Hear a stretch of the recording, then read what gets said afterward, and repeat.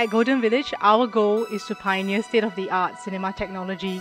We took watching movies to new heights when we introduced the unsurpassed Dolby Atmos experience in GV Max.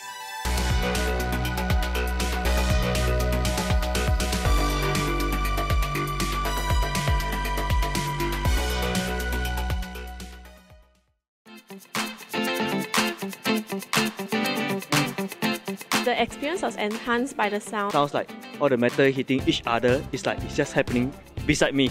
I actually turned my head like naturally, like as if it was like something beside me. So actually like, whoa, okay, yeah. So it was quite silly, but quite an experience. It makes the whole movie experience more real. Yeah, and I overall enjoy the whole movie. You really can feel that we are really into the scene in the movie. You can feel the movement. All the sound is like really surrounding you. I think it emphasizes a lot of importance on where the sound is from.